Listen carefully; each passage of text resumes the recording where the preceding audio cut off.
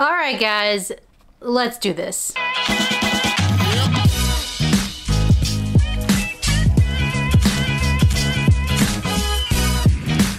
Good morning, YouTube. What's up, everybody? Hope you're safe and healthy and happy and doing okay. Every now and again, a brand releases an insane shoe, one that I could not even think up if I tried. And this time around, Hoka's done it. Before 2023, some runners were getting a little bit tired of the Hoka formula. They said they were tired of Hoka just using straight EVA in every shoe, and they wanted them to use a more high-end premium foam like PIBA and make a real race shoe that people could compete in. But then in 2023, Hoka released the Rocket X2, and this is a pretty damn good super shoe in my opinion. But then these other brands like Saucony, Adidas, Nike, they were coming out with super duper shoes like the Saucony Endorphin Elite, the Adidas Prime X Strung, and the Nike Alpha Fly. Hoka took a look at all those and they said, hold my beer. And here, my friends, we have the Hoka Cielo X1. Before we do a deep dive on the Cielo X1, I do want to thank all of you who subscribed to the channel. We finally hit 20K subs, and I am so pumped about that. So thank you. And if you're not subscribed, if you could please go and do so. We're trying to climb on up, trying to get as many subs as possible. Every sub is appreciated.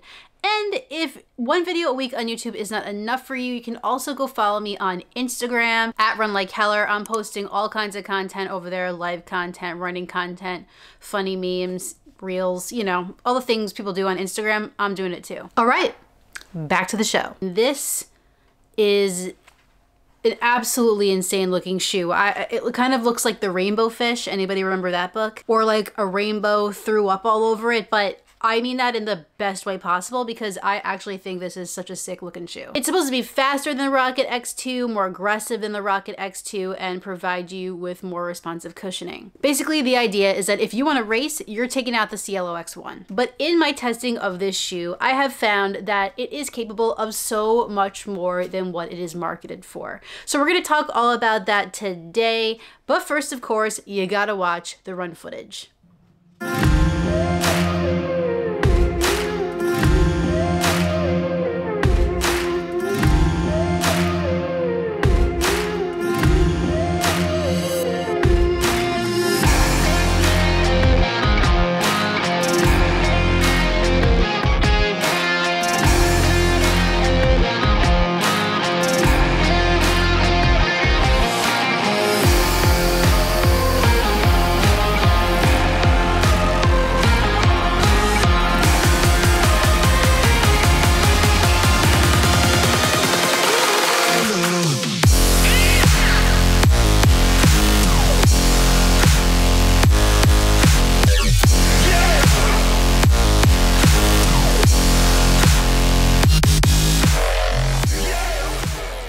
Before we get started, I do want to let you know that this shoe was sent to me by Hoka. However, they're not going to see this video before you. They can't tell me what to say, and all of my opinions are completely my own. I could look at this all day.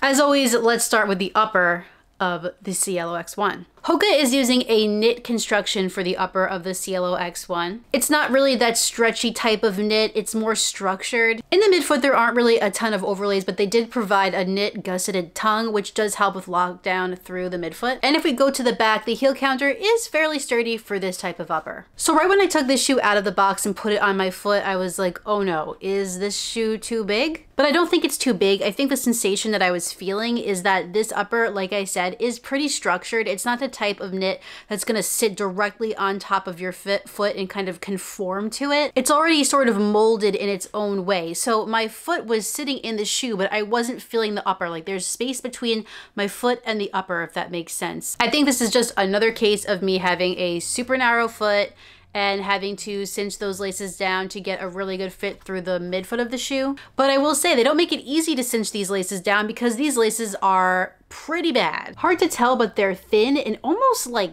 plasticky. They don't stay tied very well. You can just take these laces out and put your own in and you won't have this problem at all. But yeah, didn't really love the laces. And as you guys know, I don't usually like uppers that have the padding inside of the shoe like this. But the good news is that I didn't get any rubbing against my Achilles at all. In terms of breathability, this shoe is breathable. I mean, the knit is pretty thin, but I don't think it's the most breathable super duper shoe that I've ever tried. That being said though, it's not a deal breaker. I mean, there is generally some air passing through, so it shouldn't be too bad. I did not have any issues with hot spots, blisters, or irritation in the upper of the Cielo X1. I think if you swap out the laces, this is generally a pretty good upper, and I think the design is just top notch.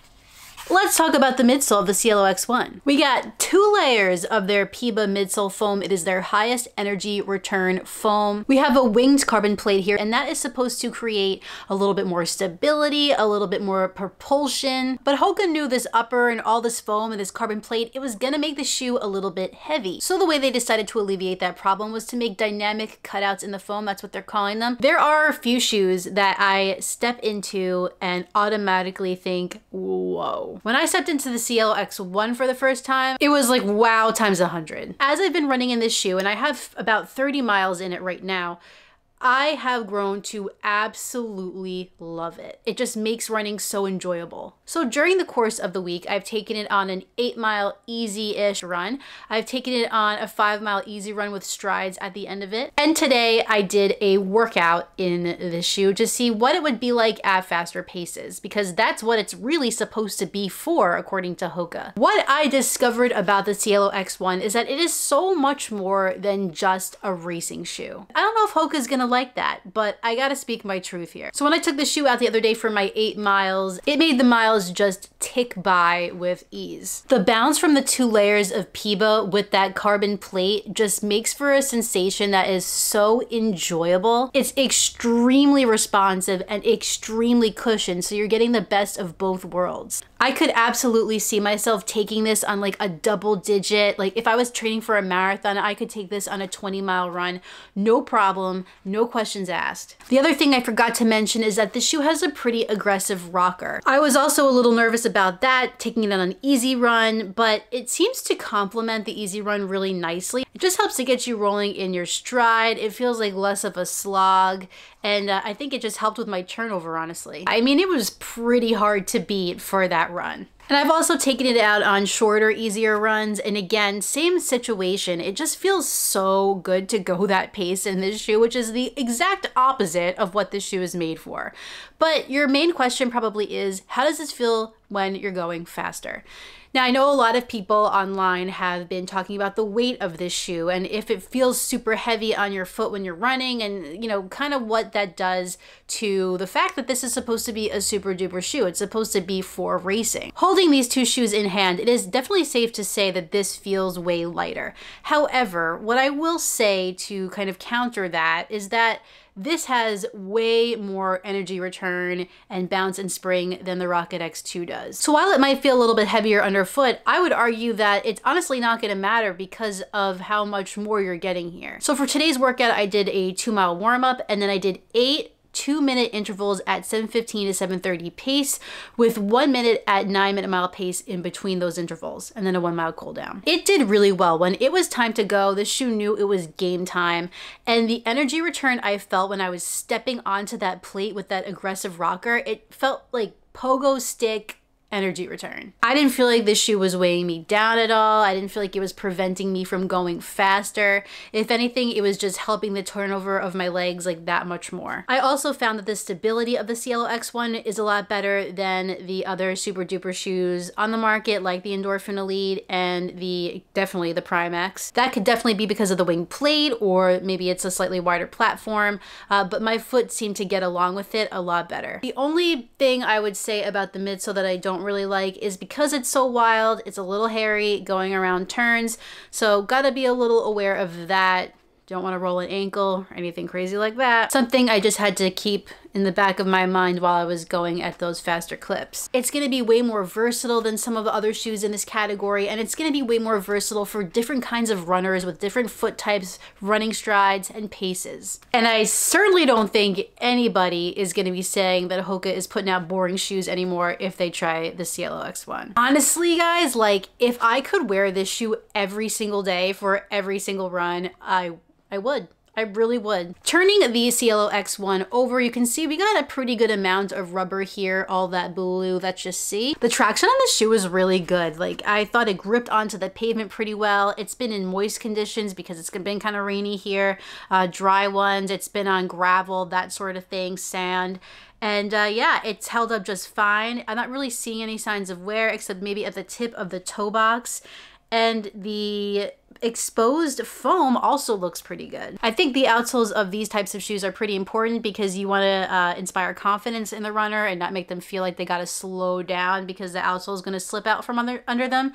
And I do not think you're going to have that problem here. So outsole's good for me. What isn't so good for me and might not be so good for you is the price of the Cielo X1, and that is $275. I know that is an exceptional amount of money for many people out there. But what I will say is that if you have $275 and you're looking for a shoe that is race day ready, has got all of the makings of a fast shoe, but can also take you longer distances at a slower clip, can also be a tempo day workout shoe, and everything in between that, then $275 feels slightly more reasonable. If you do have $275 and you're looking for a shoe just like this, if you want to pick up a pair, I'll put a link in the description of this video. Keep in mind that is an affiliate link with Running Warehouse, which doesn't mean much for you. It just helps out my channel so I can keep making these videos. I'm also not suggesting you wear this shoe for every single run. It might not be the best idea, but I kind of want to. And they kind of have been. Just some food for thought. I truly love this shoe. I know it's early, but I think it's going to be one of my favorites from the year. And if the first version of it was this good, I'm very excited to see how the second version will be. And I hope and most likely would guess these laces will be the first things to go. Are you going to be picking up a pair of the Hoka Cielo X1? What are your thoughts on it? Is it too expensive? Is it just not your vibe? Is it everything you ever dreamed of? Let me know in the comments down below. I'd like to hear what you guys have to say. Well, everyone, that concludes this video on the Hoka Cielo X1. If you enjoyed it, please like it down below and subscribe. And when you're done with all that, hit the notifications bell so you can find out every time I upload a new video. Do you love the look? Do you hate the look? I love it. I have another video for you next week, but in the meantime, get out there, get on the grind, and don't forget to run like heller. See you next time.